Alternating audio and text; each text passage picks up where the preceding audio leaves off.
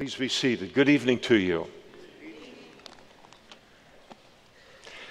Let's turn to John's Gospel, chapter 1, Sunday night through the Bible, Genesis to Revelation.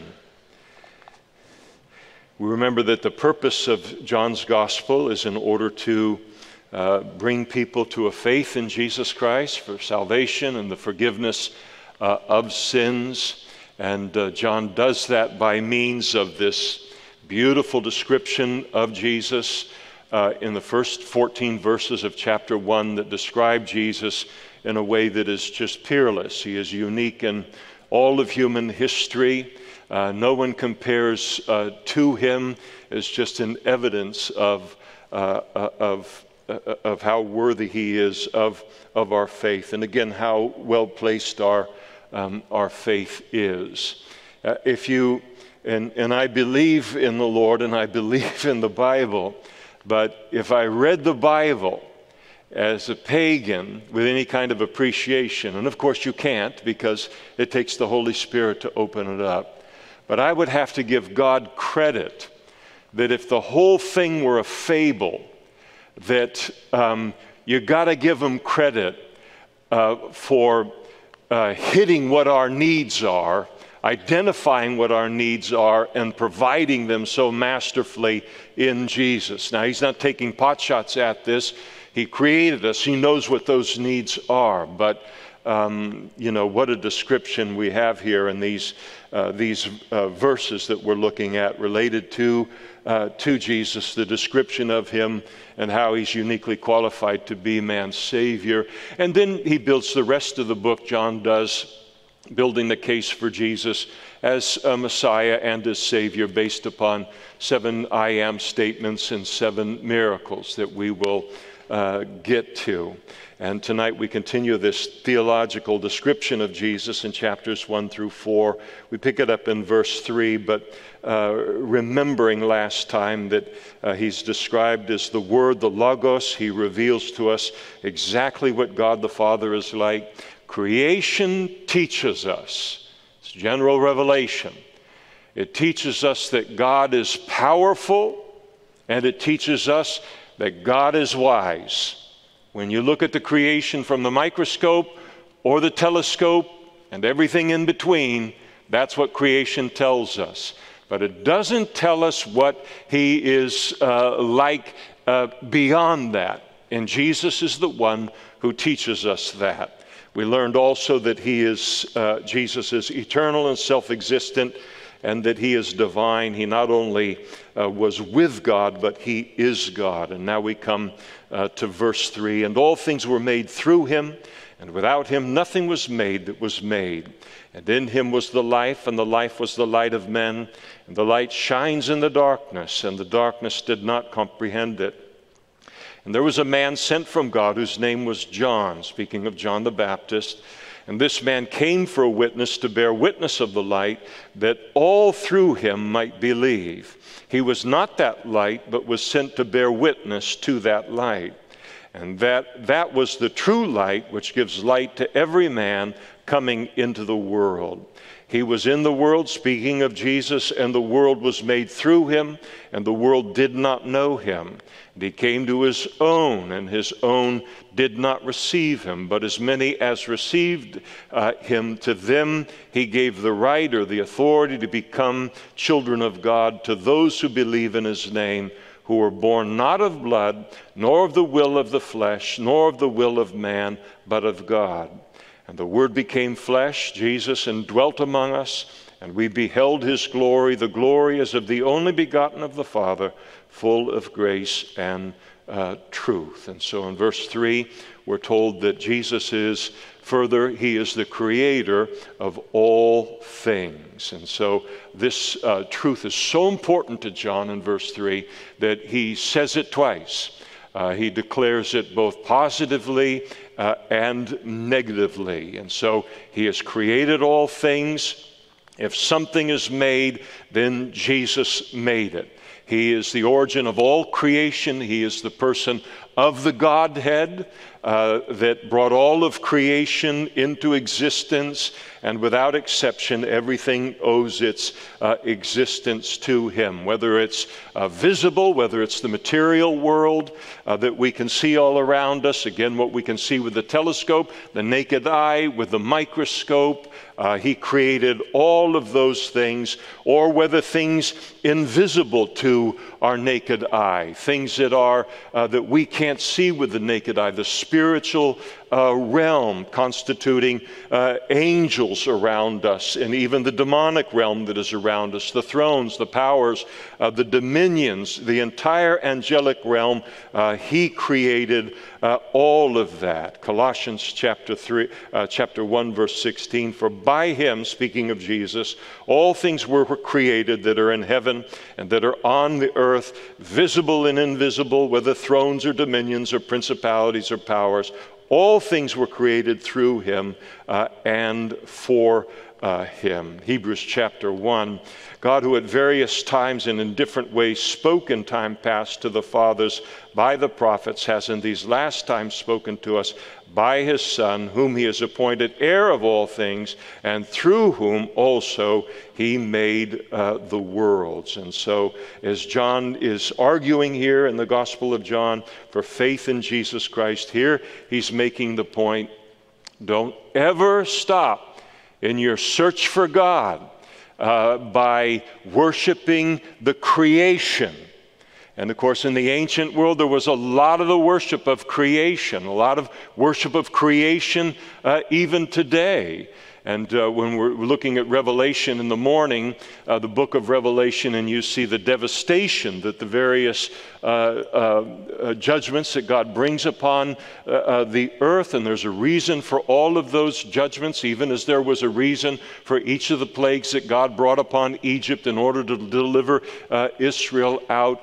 But one of the things that he's communicating is at that time, the world is being created. If there was even 1% of the concern for God as creator in this world, certainly in the Western world, as there is for global warming or for Mother Earth, the whole world would be saved. And so God comes in and this worship of the world and how illogical it is, because the Creator is always greater than the creation by virtue of his ability to create the creation. And so here is this push that he's giving here to worship Jesus as the Creator. If he's created all things, again, he can't himself be created. And we look at that as Christians, and depends on what your Christian experience and your path is for becoming a Christian. But there's a lot of people in the world that need to realize that Jesus is not created. The Jehovah's Witnesses and others, Jehovah's Witnesses, as I mentioned last week, they teach that he is an angel, that he is Michael the archangel, and John just blows all of that stuff up in the first chapter of this gospel. And so it speaks of Jesus' infinite power, his ability to speak all of creation into existence. That's pretty powerful. I don't know what you've ever spoken into existence. Send me an email. But that's something. We can fiddle around with popsicle sticks and some glue and make something, but somebody's got to make the popsicle sticks first and the glue. But I mean, to speak not a popsicle stick into existence, that would be a wow factor. That would separate whoever could do that from every one of us. But he spoke everything that exists into creation. And that's our Savior. And that's our God.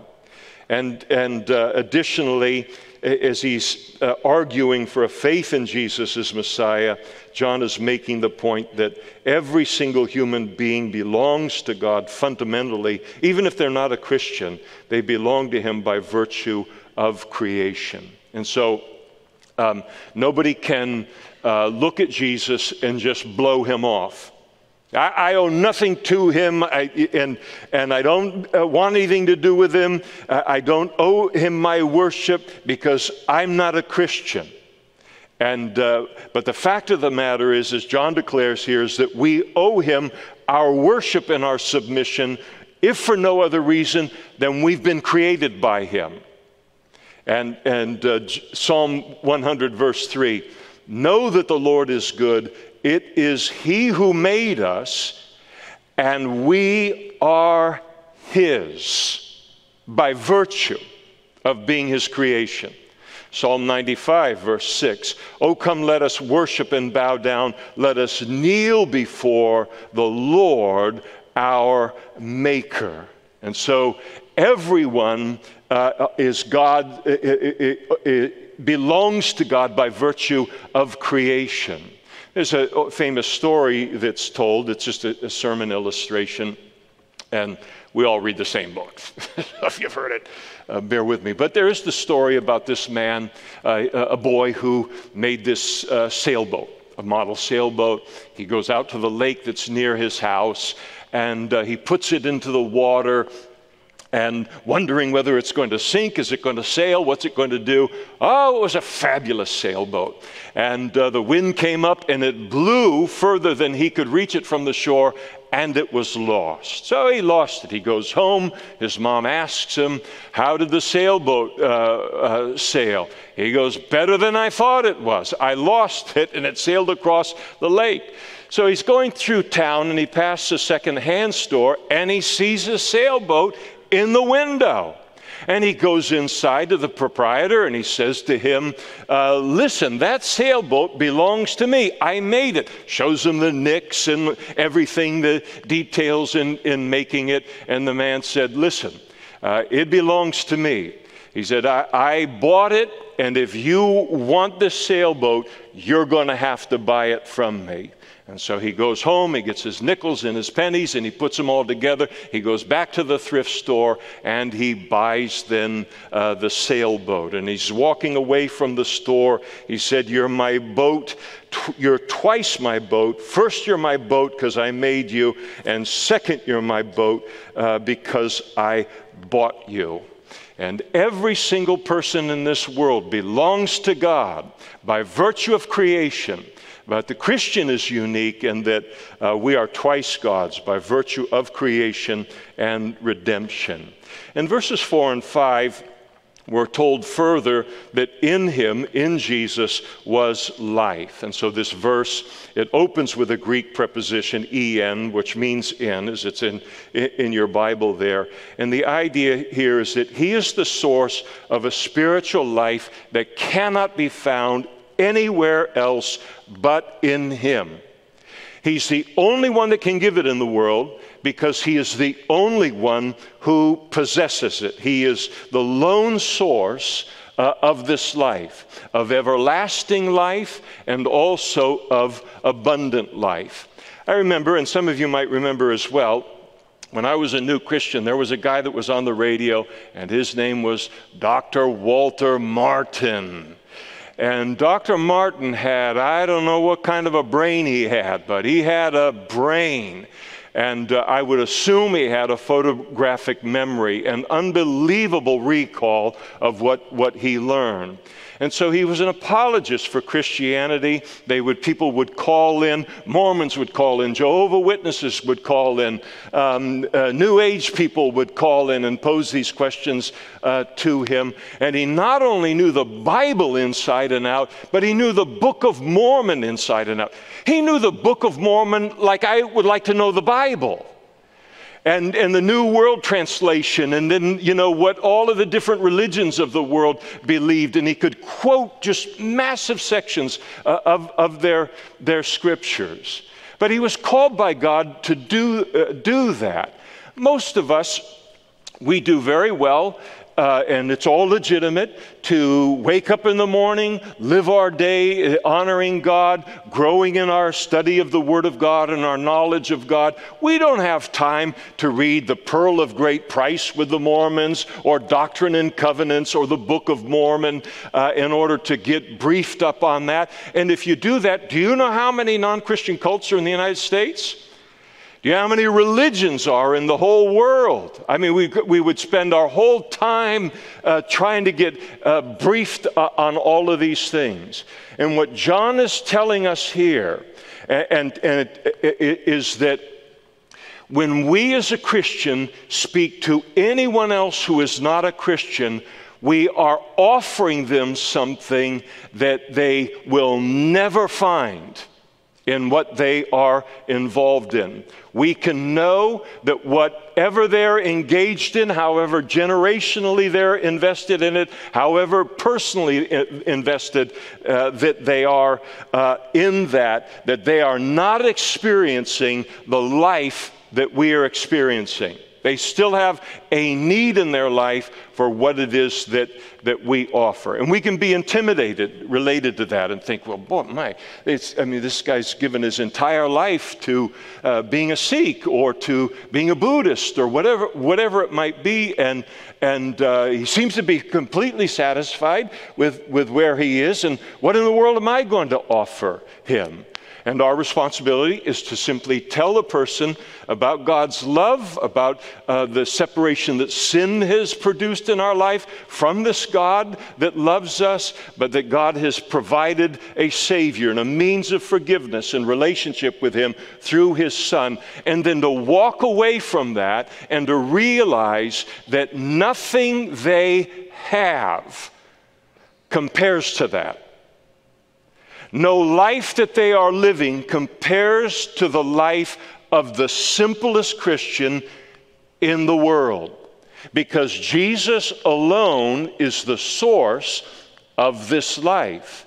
And it gives us an important understanding related to Him, as we would share even with atheists or the people that are into paganism or their worship of themselves or whatever that might be. The search for spiritual truth, the search for eternal and abundant life, it ends when we come to Him. And then we're satisfied. Remember, Jesus spoke to the woman at the well, and He said to her, whoever drinks of this water, physical water, you'll thirst again.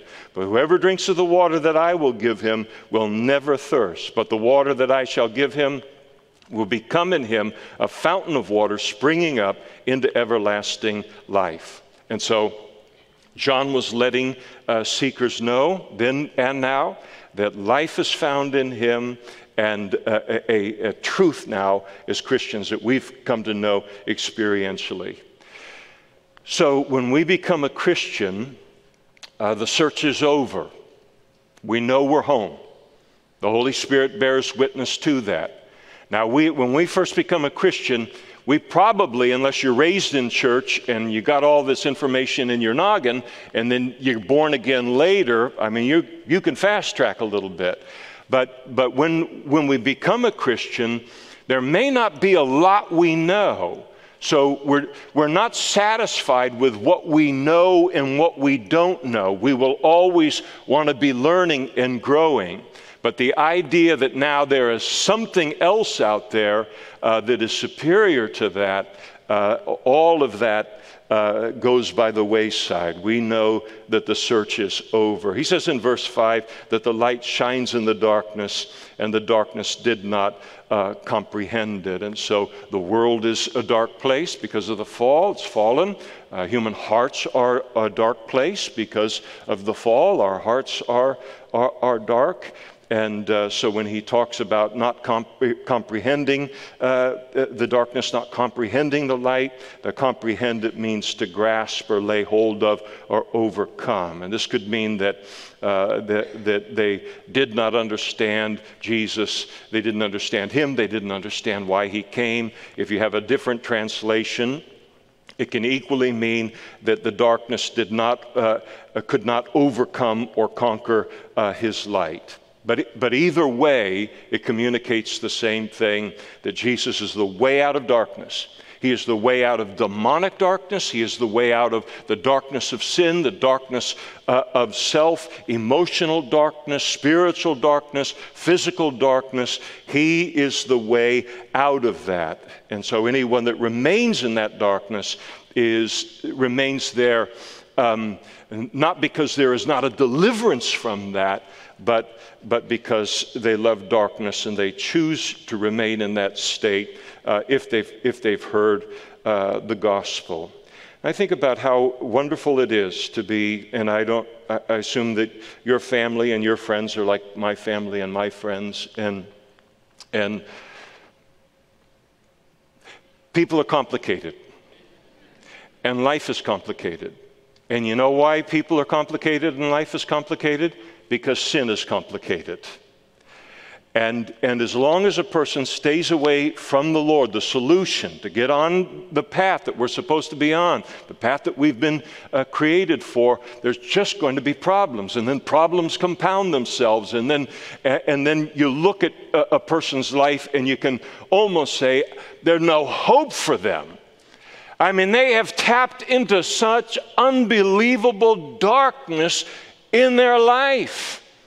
There is no way for them, humanly speaking, out of that. And then humanly speaking, there isn't. But to be able to say to anyone we run into, no matter how much of a brain they have left, because of what they've done with their brain on drugs or whatever occult things that they have been in, and to be able to come up to them and to tell them that Jesus is the answer to this is not something that you've been 30 years building and now it's going to take you 30 years to get out of. Give your life to the Lord and He will bring His light into your life and He will change you. And He does that. And so nobody's outside of the hopeless category. And Jesus is able to deliver mankind out of any and all darkness. It's been interesting to be a pastor for a few years, and so I don't always get to know everybody that attends the church well. I wish I could. We'll do it in the millennium, but sometimes when somebody will come in and they'll see me or they'll talk with me after a service or whatever, and they'll start to tell me their story. You go, wow, if the people sitting around you only knew, that entire section would be vacant in the sanctuary.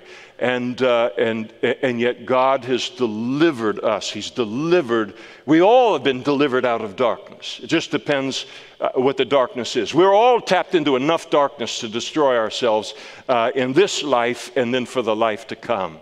And Jesus takes us out of that. He is greater than every need in that regard. He goes in verses 6 through 8. John the Baptist is brought into the passage, and he's introduced as for what he was, and that was a witness to Jesus as the light. And so John declares that he's not the light, he is not the Messiah, he was sent to bear witness to that light. And so John the Baptist never drew people to himself. He was always before he baptized Jesus and knew that he was the Messiah in that way of that revelation. He was always pointing people to the Messiah who would come. After he recognized Jesus as Messiah, he's always pointing people to Jesus afterwards and speaking to him as the Messiah, pointing them to Jesus. In verse 9, Jesus is described as the true light. And the word true, it means genuine. There's a lot of false lights out there spiritually.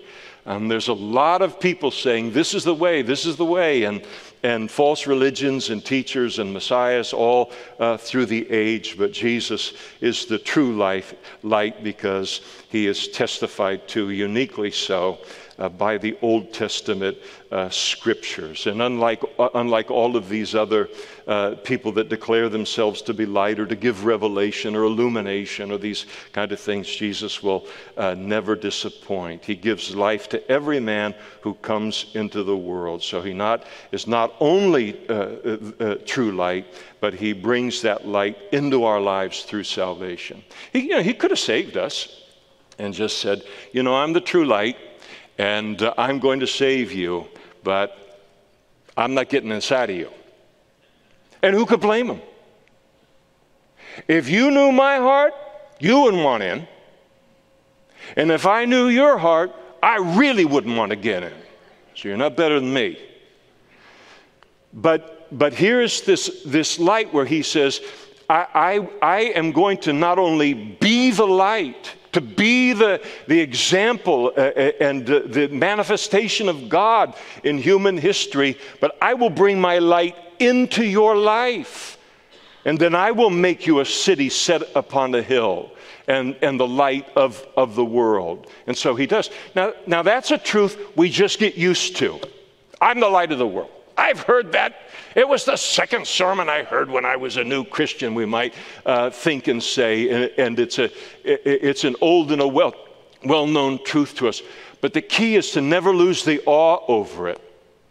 Do you remember what came out of your life before you became a Christian?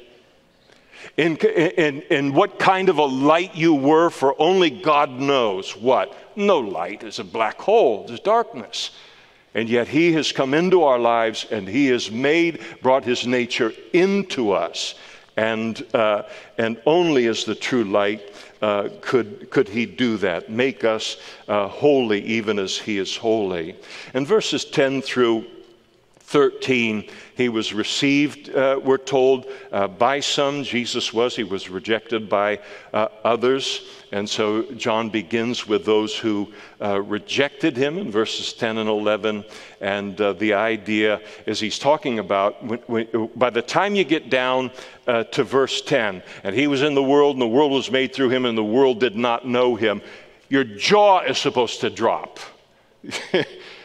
I mean, that the world would not know this God, that the world would not come to this God for salvation, somehow feel that I'm too good for that, or he's not qualified to meet my needs, or whatever it might be. The idea is just an astonishment that anyone would reject him at all, as Jesus is described thus far here. And that's certainly how the rejection of Jesus is viewed from the vantage point of heaven. And of course, as the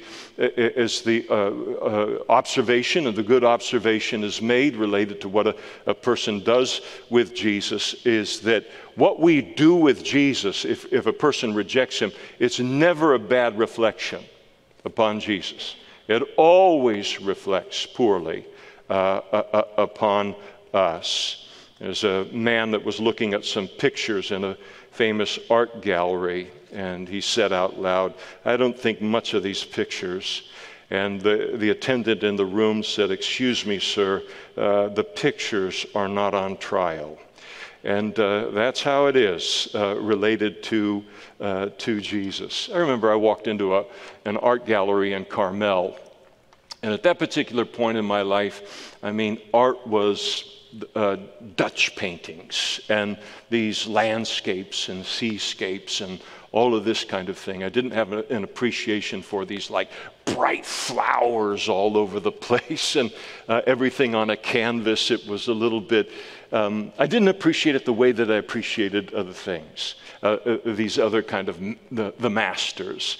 And so I walked in and there was this big giant canvas, and it was just an absolute explosion of color. And I didn't even know where the attendant was in the gallery. And I said, who would buy that? And then I heard her say, lots of people. And of course, now at the age that I'm at now, I'd rather have the explosion of color in the house than something else. But it's always putting us on trial, or it's exposing our ignorances. And so he speaks of in verse 10 the rejection of the Gentile world, the rejection of Jesus against the witness of creation. Again, creation speaks of a creator. Nobody is going to be innocent of rejecting Jesus Christ one day solely on the basis of creation, because creation speaks of the existence of God, because of the complexity of life and fearfully and wonderfully made. And so that is intended to put someone on the search to then know who this God is. And the Holy Spirit will always then be faithful to take that person to Jesus Christ, take that person to the Scriptures to find out about Jesus on a level that nature doesn't communicate related to him. But all of us are this whole world that we live in, all the blessings that we enjoy from this physical world.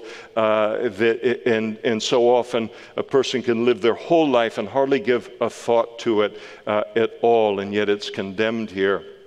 The rejection of Jesus as the Creator against the witness of creation. Then in verse 11, he addresses the rejection of the Jews, and the rejection of the Jews despite the witness of the Old Testament Scriptures to Jesus as the Messiah, the prophetic witness to him as the Messiah. So the Jews in their rejection of Jesus, they were far more responsible for their rejection of him than any Gentile was, because they had been given greater light by virtue of having the Scriptures and having that kind of a legacy and heritage in their lives. But it didn't stop there. He goes on in verses 12 and 13 to speak about the many who did and do believe in him. And I love verse 12.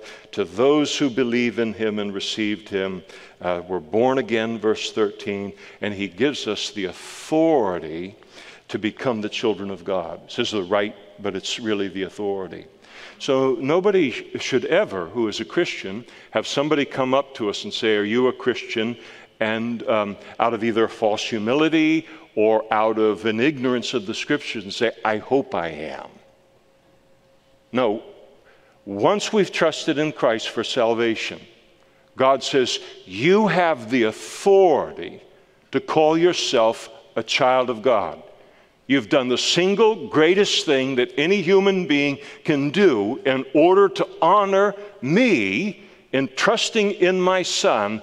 I give you the authority to declare yourself to be the children of God. And so that confident declaration that we are able to make as a result, and we now have a relationship where we become the children of God. It doesn't just mean that we're saved, but we are now in a parent-child relationship with God. But he's a great parent.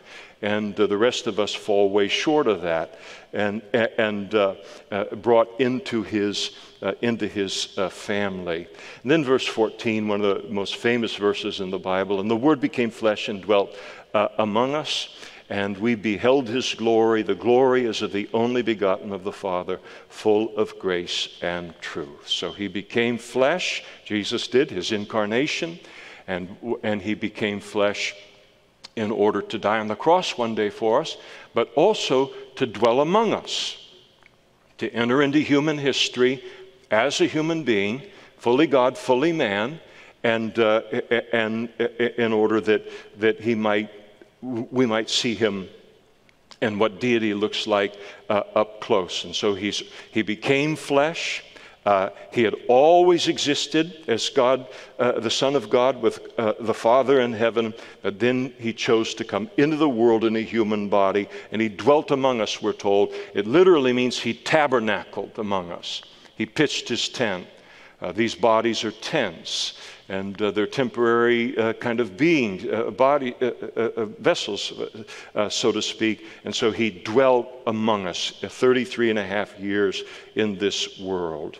And we're told why he did that in verse 14, that we might behold his glory, the glory of the only begotten of the Father, who is full of grace and truth. And he did it in order that we might have the privilege of seeing him, of observing him for a very long time in the context of this world, to witness his glory up close. We know from the Scriptures of his glory in heaven. We see the praise that is offered to him. Jesus prayed on the night before his crucifixion that he would be able to return to the glory that he left in order to come into the world. We understand what his glory looks like in the context of heaven. But what does his glory look like in the nitty-gritty of this fallen world? We know how God conducts himself in the holy confines of heaven. But if we wonder how in the world would he conduct himself if he was in the middle of the mess that we find ourselves in every single day, in the nitty-gritty of life, and Jesus coming into the world, it gives us that revelation and that example. And as we watch how he conducted himself in every situation that he was in the world, everything that he said, and then more, as importantly for some of us, everything that he didn't say, that we would have said and shouldn't have said in that situation, now we get to see what the glory of God looks like in the middle of this fallenness. And he's the one that allows us to see all of that beauty and that glory of God and exactly how it would express itself in our context. The Greek word for beheld that John uses here, of beholding Jesus' glory, is a word that we get our English word theater from. And so to watch Jesus' life and ministry unfold moment by moment was like watching this giant epic presentation at a theater of the glory of God, what God is like, only this was real. I remember when I forget what age I was, I remember being young, but I remember when Lawrence of Arabia came out. That's when they made movies with intermissions. And I'm thinking about whether I'm going to say what came into my mind this moment. No, I'm not going to do it. That was an epic, though. And I love that movie. It's my favorite movie to this day because it's faithful to the writings of T.E. Lawrence of Arabia, faithful to the book, The Seven Pillars of Wisdom that he wrote related to his experiences. But it says so much, it's so educational. But to sit in there and then just see this epic, I mean, all of that sand and all of that, everything right in front of you. And then here is Jesus. I mean, in his incarnation, we're in a theater watching something happen in the world that had never happened before, will never happen again in the same way. And we are watching an epic life, a life that deserves our attention being glued upon every revelation that's given to us in the Gospels of his life and his ministry and of his teaching. And so what did we discover? John tells us here as a result of Jesus' incarnation, we discovered that he is full of grace and truth. And Jesus always treated people with grace, always treated them with grace. I mean, even when he cleared the temple, even when he called the religious leaders a brood of vipers, it was still grace. They deserved worse. They deserved worse. And they needed to hear the truth about their condition and what they were doing and how it was viewed by God. But here, treating people with grace, and yet all the way through as he deals with, and this is the thing related to him as you look and you say, okay, I'm in the theater, I'm watching his life, so to speak, by the Holy Spirit through the scriptures, and you see him deal so graciously with people, but he never violates truth. He is also absolutely true in how he lived and what he spoke. And that's the funny kind of combination related to our lives, isn't it? That's the perfect combination, being full of grace and full of truth. I think that with the average person, you know, you've got this scale of 1 to 100, and probably mankind is represented equally all the way across in terms of personality to some degree. But I think there are people that are very much loaded toward the truth side of things. That's where they begin in looking at anything in life. The truth is the most important thing, and if anyone violates that truth, I'm going to take their heads off. And so there's no grace. It's all truth and no grace. And then you got at the other end of the extreme, you got people who are all grace. I mean, they'll forgive and forgive and forgive, and they'll overlook and they'll overlook any and every sin without ever confronting it, and it's all grace and there's no truth. They will never speak truth to that human being about their situation or how God sees it. And so both groups have to learn, and God is faithful to do it in our lives, to keep us growing into that middle ground where it isn't just truth, but now it's grace. And it isn't just grace, but now it's truth. And we're never like Jesus until both of those things are represented within our lives. And it's just this beautiful combination, this beautiful balance of grace and truth that we see in the life of Jesus, and that John says we ought to take particular note of. I remember when the church was new, we were down on 10th and F, and we were doing some kind of a thing, whether it was the bulletin in the early years or whatever it was, and I was just praying to the Lord, and I said, Lord, what verse do you want to have kind of be the verse related to Calvary Chapel of Modesto? And I'm praying and I'm asking him and all of these things, and then one day he directs me to John chapter 1, verse 14.